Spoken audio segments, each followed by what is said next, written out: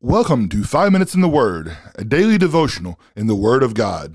Today on 5 Minutes in the Word, I want us to turn to 1 Kings chapter 18 and start in verse 20. That's 1 Kings chapter 18, starting in verse 20. And I want us to consider today how we consider God, how we think about God, how important is He in our life.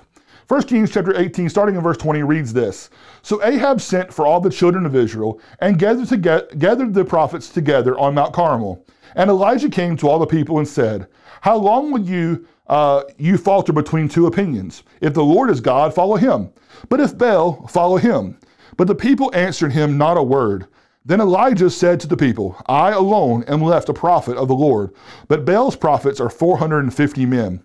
I want us to consider this as we start looking at this text today, that here you have the children of Israel, and they were having a choice put before them. Are you going to serve God, the true God of heaven, or are you going to serve Baals? And going after this false worship of Baal worship.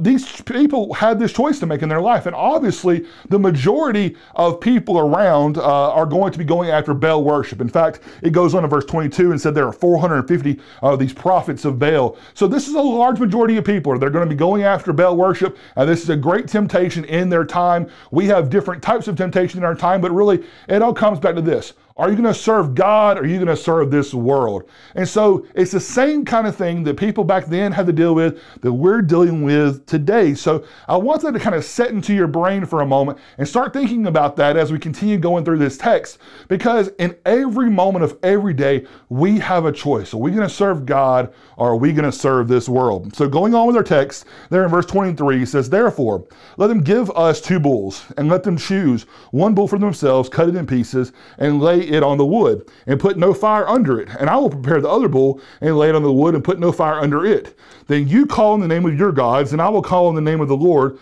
and the God who answers by fire, he is God. So all the people answered and said, it is well spoken. So here, these prophets of Baal and Elijah, they're going to be put to a test.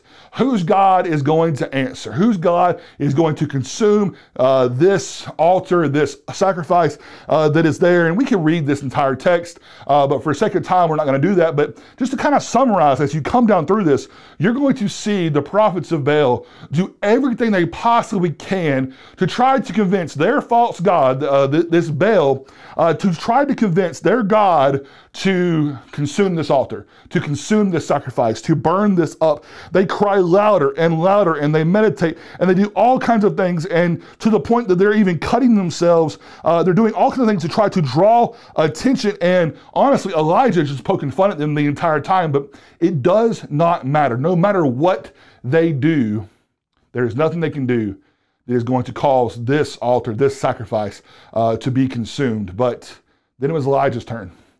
And Elijah not only had the altar built and the sacrifice laid upon it, but had it doused, just consumed in water. And then the God of heaven, well, he acted. And the God of heaven consumed this sacrifice and all of it. He just consumed it up with fire. Now we think about this, that here is a true, life, instance in which God himself was being compared to the Baals, but compared to worship of this world. And God was proven time and time again that he is the one and true God. And so just like the people here of Israel in this day, just like the people in the days of Joshua and so many others, we have to choose every single day who we are going to serve. Are we going to serve God? Are we going to serve the one true God of heaven? Or are we going to serve this world and the things this world has to offer? If we look into Scripture, we can see what this world has to offer is a path that leads to destruction. But what God has to offer is a path that leads to eternal life with him forever. And that's the path that I hope each one of us are on today and will continue on today, living life pleasing for him. And so, like Elijah, like the people in the days of Joshua, let's choose God.